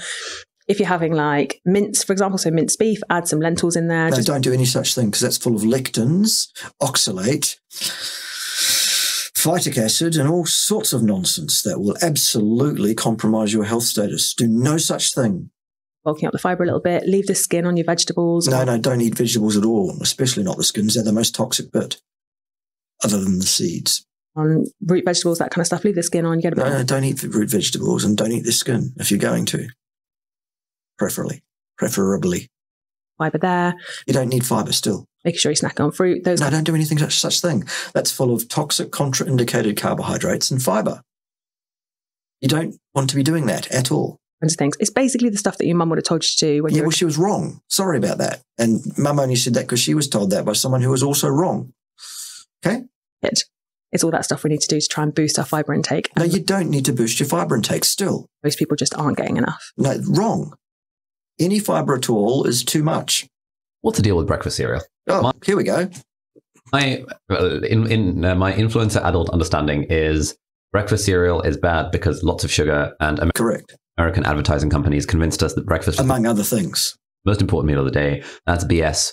Correct. Breakfast is not the most important meal of the day, and neither is it important for you to pile toxins, fibre, anti-nutrients, sugar, all that kind of nonsense down your neck at any time of the day, let alone in the morning. Okay, what's next? You should all be intermittent fasting and just skipping breakfast in the morning anyway, because 16-8 fasting is good for you. So therefore, breakfast cereal is evil. Yeah, sure. Yeah, I mean, I hear all those things as well. I think the key thing with breakfast... Clearly you don't, though, love, because you just dismiss those things and laugh as if that's a refutation. It's not, by the way. For cereal is it can very easily become what we might call an ultra processed food, and that's where it's just got loads of extra additives in it that you wouldn't recognize in your kitchen. No. Part of processing sometimes means that there are additional additives, but processing actually, Sophie, means the removal of certain aspects, mostly the fibre, which is probably a good thing. Nonetheless, you still shouldn't eat the remainder of grains once the fibre is removed, because that's just as toxic. Actually, you shouldn't be eating plant materials of any kind at all still. Preservatives, emulsifiers, that kind of stuff. Lots of extra sugar, salt, all those kinds of things. So we want to avoid those ones. So the ones that look like they're super commercial, we'll probably want to push them out the window. But you can add things in. Tony the Tiger will be very upset by that, Sophie. In terms of making your own sort of breakfast cereal, you can toast some oats, toast some stuff to make. In fact, that's hate speech against Tony the Tiger. Granola, that kind of stuff. Some of the more natural granolas would be a good choice for you. No. But in terms of fasting, there's no evidence of any benefits of fasting. Or indeed of anything else nutritionally in terms of hard health outcome over any period of time in human beings. There are mechanistic, short-term, poorly controlled studies that inform somewhat on inferences, but that's all, Sophie. What's your point? Beyond weight control. So there is... Tell us all about weight control, though, Sophie. We'll wait for that, shall we?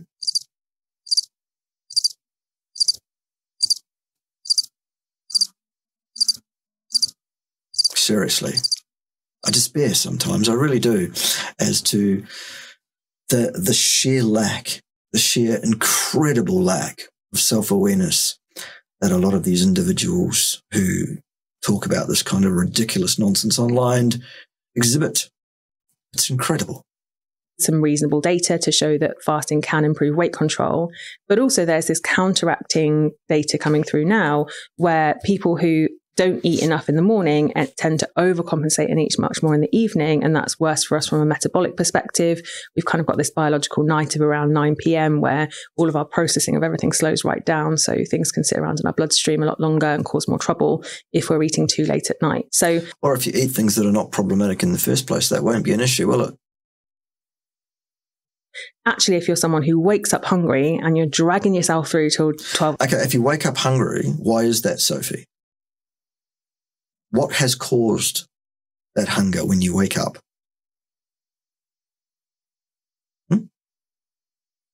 No? Okay. Clock into your eating window and you're feeling terrible, you've got headaches and you feel awful. That's obviously not the right way for you to be eating. Your body, and we're all different from a circadian rhythm perspective, right? Our body clock is all different. So if you're someone who feels hungry in the morning, you should eat in the morning. Just listen to your body, be a normal person. Sure, that's fine. If you are someone who just doesn't feel very hungry at night, you might find it easier to finish eating at 6 o'clock, and that might work really well for you.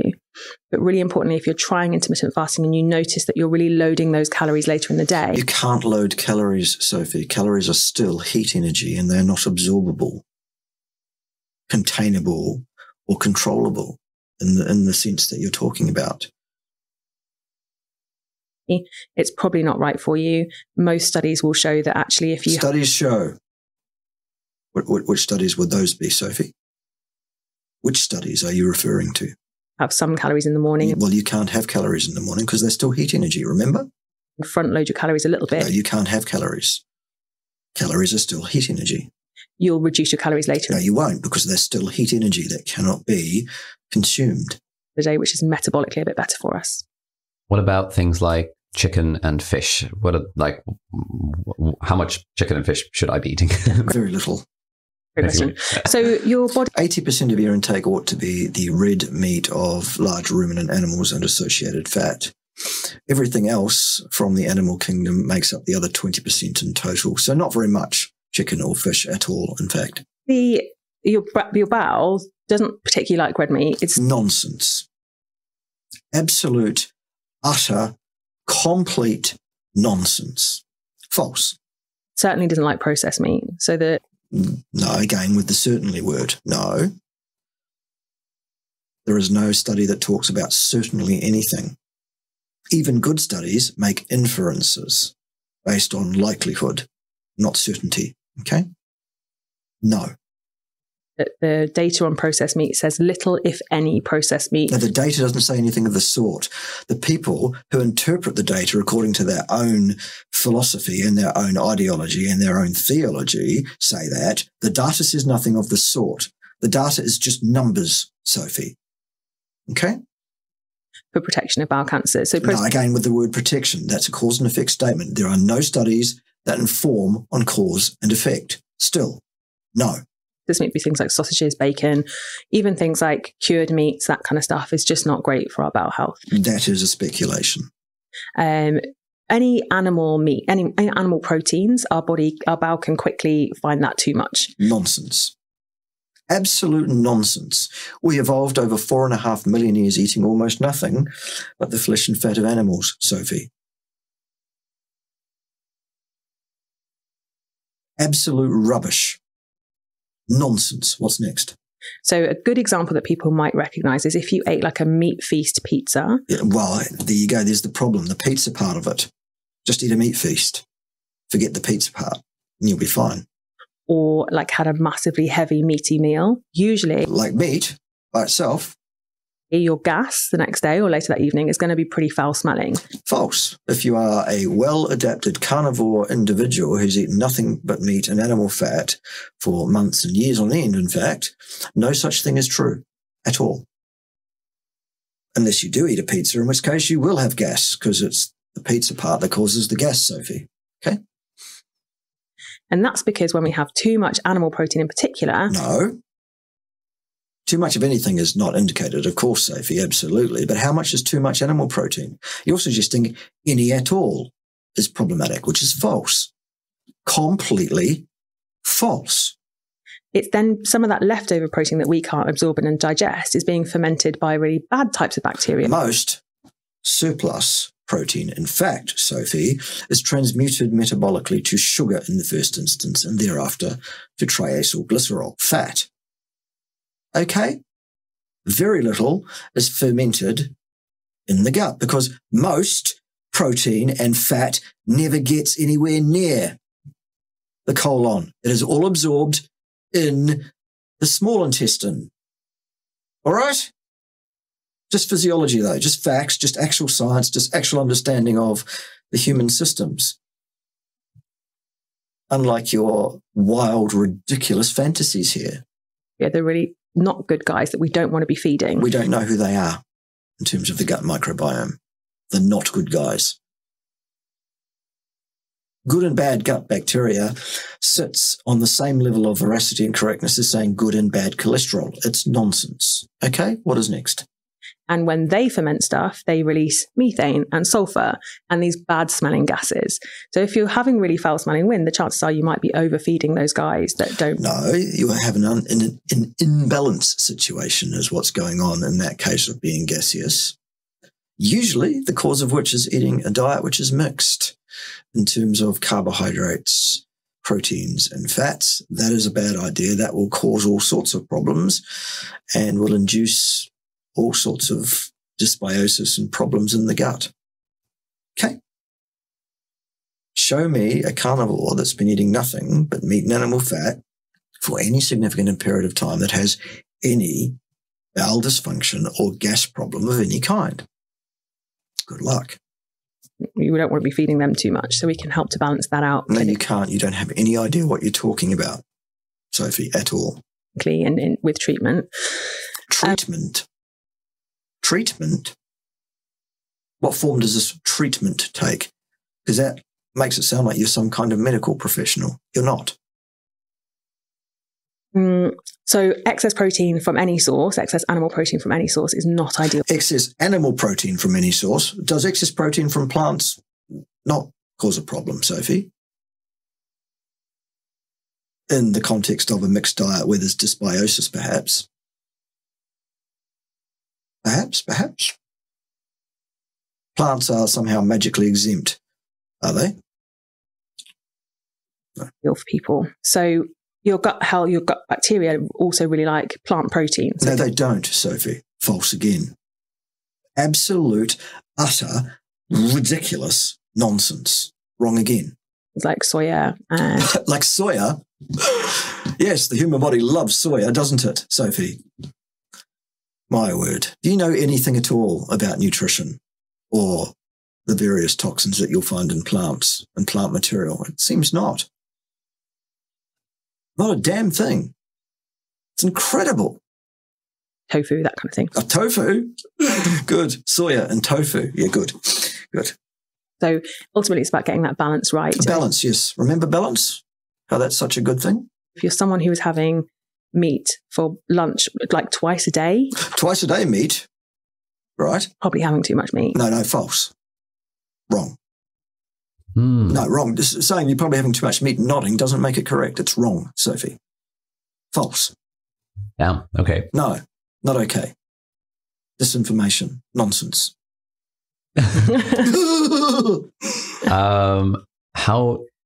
How do I get my protein if not from meat? Good question.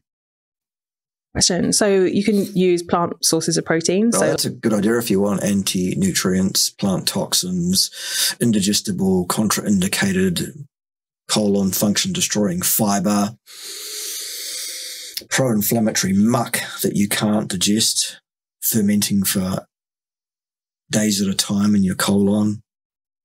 Yeah, you bet you can do that. But you'll also generally find with people who rely entirely on plants for so-called nutrition is generally you'll find their muscle mass is very, very compromised, as well as many other aspects of their health at large, in fact, Sophie. I wonder why that is. I don't wonder. Like tofu, soya products, that kind of... Again, with the tofu and soya, do you ever deal with a tofu and soya company in any way, Sophie, perhaps? Stuff. And obviously we want it to also not be ultra processed. So I'm not talking about that Beyond Meat burger or that highly processed vegan product. What I'm talking about is adding tofu to your stir fry, for example. Don't have tofu. No. Under no circumstances should a human being consume tofu. No. Using the minimally processed soya mince in place of meat. No, you should do no such thing. You should eat the meat of animals. Beef mince, for example, still great sources of protein for false. You and absolutely no harm. Eggs are slightly false. Slightly less dramatic in terms of your bowel function than meat is. So meat is not dramatic in terms of your bowel function unless you mean in a positive way, because it is.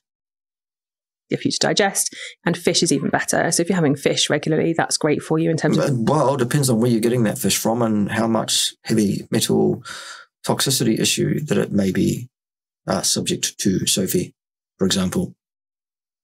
Also, is it fresh fish or not? Because if it's not fresh, well, there's probably a rancidity issue with the oils in that fish, depending on how oily that fish is and how it's been treated and stored. Okay. Protein source, also great for your brain. No. Lots of benefits to having fish a bit more. There is no evidence whatsoever that fish is great for your brain. That's just an ideology again. Particularly their meat. What are the benefits of fish? None. There are no demonstrated benefits of fish. Fish is magical. Well, there we go with the science again. Awesome. Great job, Sophie. I'm glad you're here to tell us all about the science. It's magical. Good. We've all... Wow. Kind of evolved. Is it maybe that actually these people realize how stupid what they're saying is? That's why they're constantly erupting into nervous laughter about the stupidity that's just come out of their mouth. Is that what it is? Do you think? I don't know. They don't think at all, in fact.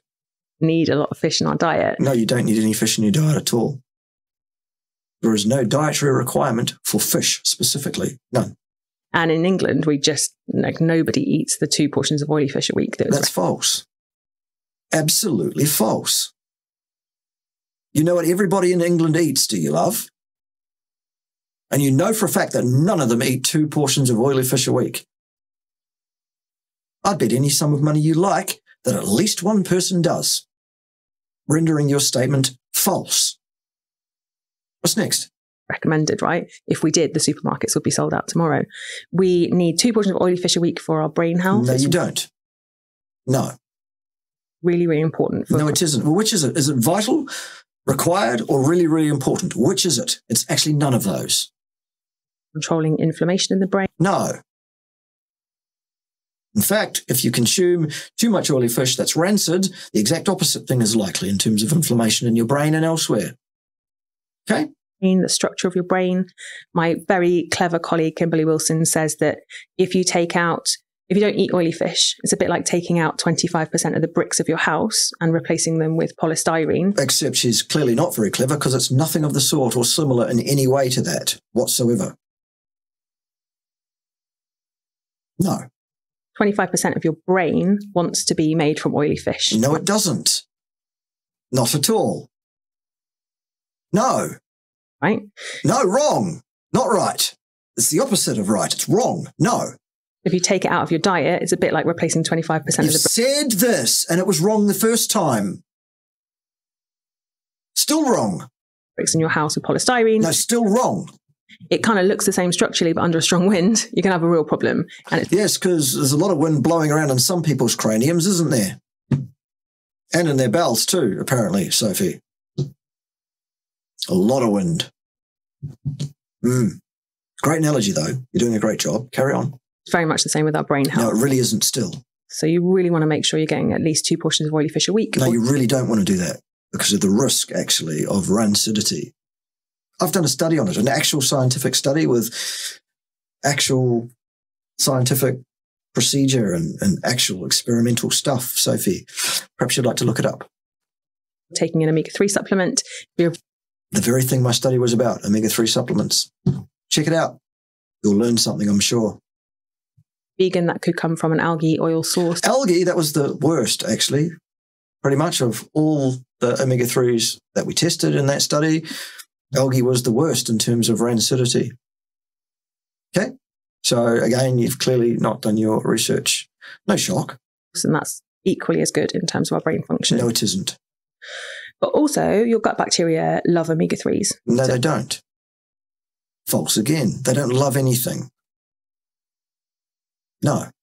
It's really good for helping to promote the populations of beneficial bacteria that help. We don't know which bacteria are beneficial and which are otherwise, if either of those things indeed exist. There is no evidence to underpin such a claim. None at all. False again. Control inflammation in the body. All no. That kind of stuff. So omega-3 from fish is super, super important for our body. No, it isn't. But it's also a great source of lean protein. You don't need your protein to be lean. And protein can't be lean or otherwise. Protein is protein. It comes packaged usually with an amount of fat if you get it from a reasonable animal source. Sure, but protein in and of itself, it doesn't have fat because it's not fat, it's protein. Okay? What do we mean by oily fish? So oily fish is like... Fish that's oily. That's why you're a doctor, isn't it? The ones that taste a bit more fishy. But well, that's what it is then. No. Salmon is a great example that people find really accessible. So that's good. But also mackerel is perfect. We could use sardines, that kind of stuff. The ones that are in tins, they're a bit more fishy. Those are the ones that people... The ones in tins, the ones that are almost certainly vastly more rancid. Yeah. Benefit from the most. Tinned tuna? No. Unfortunately, not an oily fish. Oh. I know. That's annoying. And that's what we all eat, right? Yeah. No. Again, you know what we all eat, do you? And again, with the ridiculous, nonsensical, nervous laughter. Okay, so salmon twice a week would be good for me. No, it wouldn't. No. Fantastic. I like salmon. Salmon is tasty. To what extent can I just be like, you know what? I accept all this stuff, but I can't be asked to change my diet too much. If I just take the appropriate number of supplements, I'm good, right? No. Yeah, no, it doesn't really work like that, unfortunately. So we need to think of supplements as being like the icing on the cake, right? So we still need to do the foundational. No, we need to think of nutritional supplements as almost universally not only completely useless, but actually most of them contraindicated, in fact. And icing is the last thing you want, as is cake. Okay? Will work if we want those supplements to be working for us. So it doesn't matter how many pills you pop. Ultimately, if your diet is terrible, you're really... But you don't know what that is, Sophie. You have no idea what a terrible diet is at all. Stressed all the time. You're not looking after your mental health. You're not exercising. You're not looking after your body. You're still going to struggle. You're still going to suffer.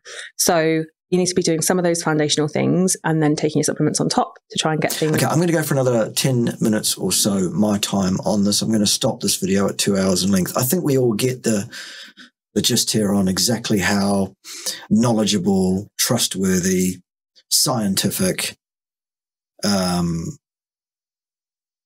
anything that this woman has to say on any topic has been or is likely to be at any time now or in the future. So we'll give it a few more minutes and then we'll wind up. Stick with us till the end. In line. And with probiotics, that's even more important because you can take as many probiotic bacteria as you like in capsule form or as kefir or however you want to. But if you're not feeding them with plant fiber when they get to your colon, you don't need plant fiber still. They're not going to survive. There's nothing there for them to eat. Really?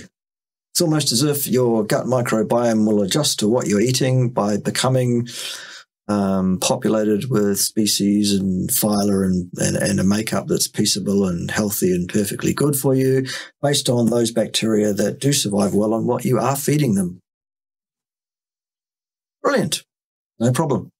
So we have to make sure that we feed them when they get there. No, we don't need to do any such thing. We need to feed ourselves appropriately and let our gut adjust to what we are in fact eating. Okay? Some people will put prebiotics, so food for good bacteria, in their supplements, but actually need quite a lot of that prebiotic fiber to make any difference. Because you can't actually break very much of it down whatsoever. And actually the best... And it's vastly ineffective anyway. Way of getting that prebiotic fiber is from your food, from the food that you're eating. So it's really important to encourage people to still maintain a healthy diet. Yes, but a healthy diet is not anything remotely similar to what you think it is, Sophie. Patently.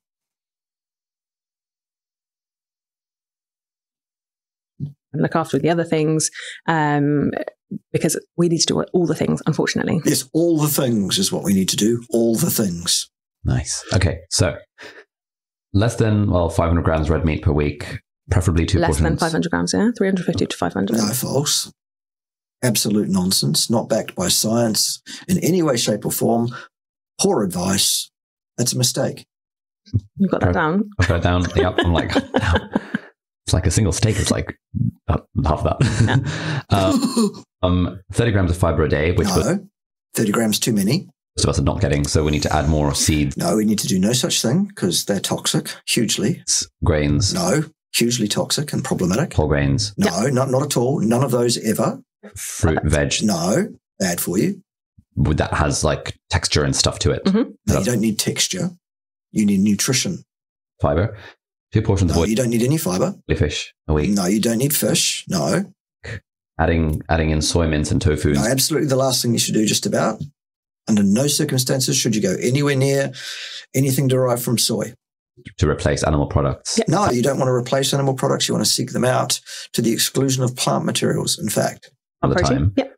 Anything else? What are some other Your gut bacteria does not like processed food.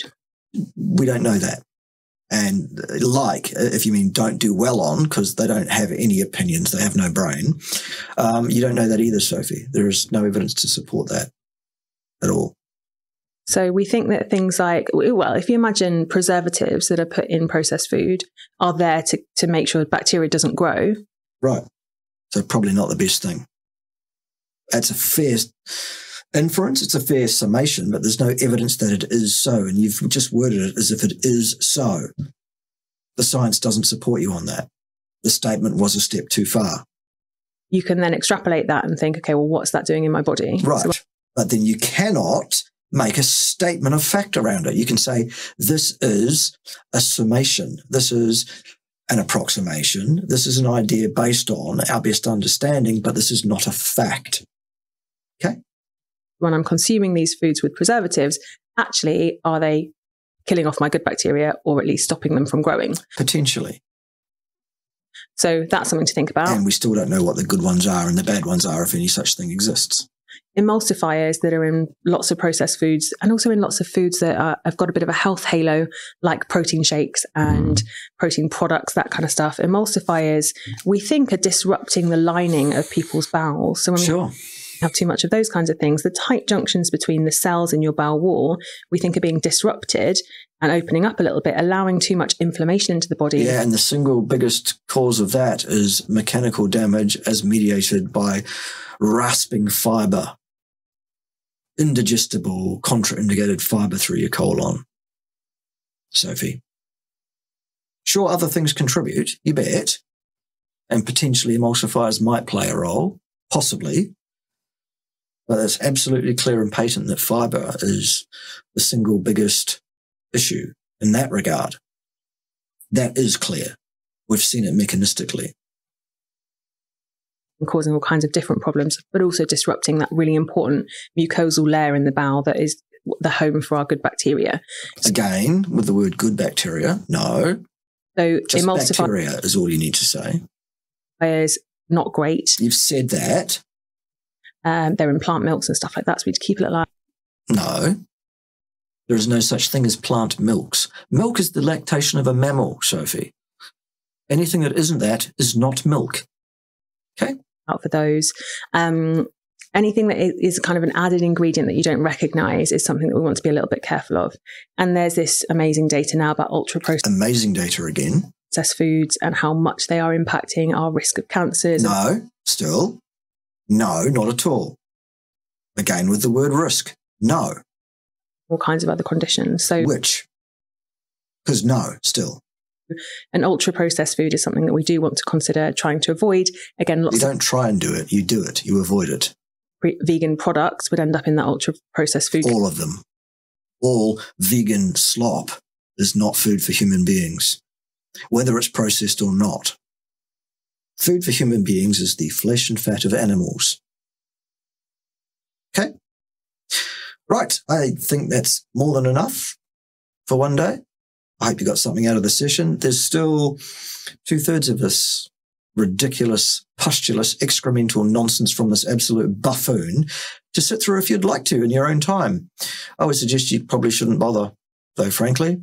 Anyone with any sense could take one look at the very beginning of the video and go, yeah, probably not someone I want to take health advice from. But anyway, that's for another day. Also for another day is somebody else that will be wrong on interwebs, because it doesn't look like slowing down anytime soon, does it?